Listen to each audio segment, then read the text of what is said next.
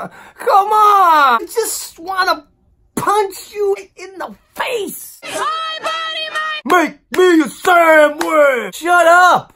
Make me a sandwich! Yes! Finally, I got to work. It is my body till they cut the umbilical cord, motherfucker! Okay, crazy lady.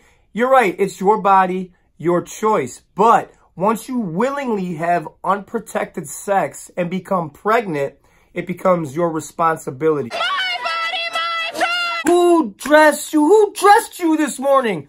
Okay, honey, don't forget to put your vagina hat on and wear your camel jacket to go fight the white men. I've had 2 abortions! Wait, twice? How many are you allowed to get? You get like a punch card?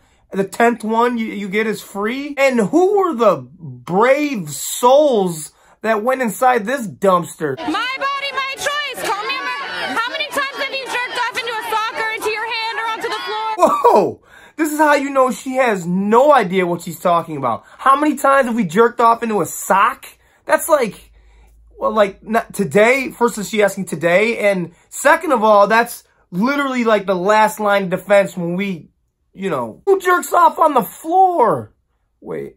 We need to kill all men. What did we do? Serious question. Are men even gonna have dicks in the future? I am sick of being a baby factory. Close your legs. Stop having sex. Become a lesbian. You're already halfway there. You got the haircut. Kill male babies and just kill any man that you see, like in the streets, like any swinging dick. Just kill him. What is wrong with this guy? Like, what kill? Wait, okay. So let me get this straight. You guys want to kill male babies, and also now it's acceptable to have an abortion like full term.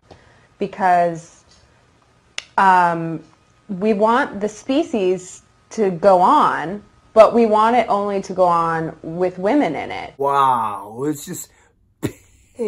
Listen, guy, the species cannot go on without men and women, you know. Good luck, America. And guys, we should be able to carry wherever we go because there's feminists out there that want to chop our dicks off. So, fuck yeah.